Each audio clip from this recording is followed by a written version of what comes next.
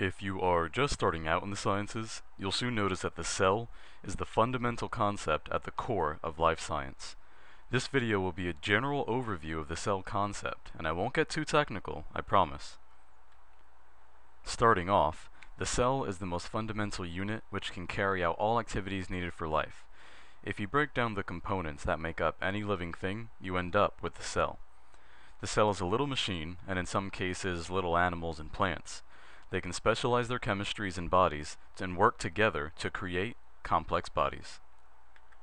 Secondly, all macroscopic activities are dependent on complex systems of cellular activity. Now, what does that really mean? Just take a few seconds and take a look at your hand. Go ahead, I'll wait. What probably comes to mind is, what does this have to do with the cell? Well, right now a form of radiation, light, is bouncing off your hand and flooding into your eyes. Vibrations in the air are pounding against your ears. You have cells that can read these energies. They convert them into electric signals, which get sent to your brain.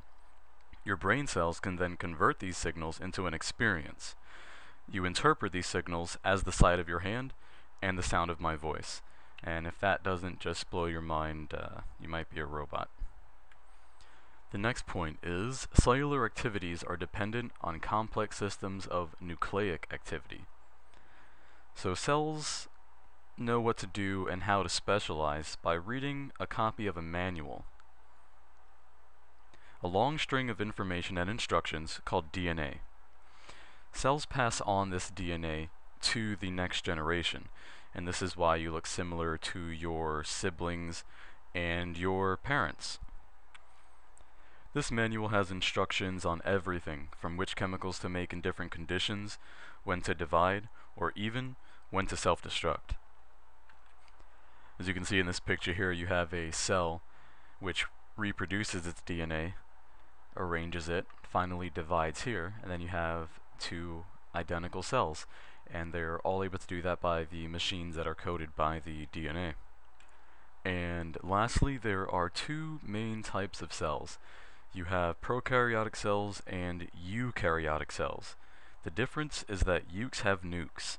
Eukaryotic cells do have a nucleus, and prokaryotic cells do not. And you can see here in a prokaryotic cell versus a eukaryotic cell that the nucleus here is very, very pronounced and easily recognizable. So these types of cells are much, much smaller than a eukaryotic cell, most of which are single-celled animals. They are very diverse and live pretty much everywhere around you, even in you. So this sums up the main points of the cell concept. If you found this presentation helpful, give it a thumbs up, like, and subscribe so you can keep a lookout for future videos.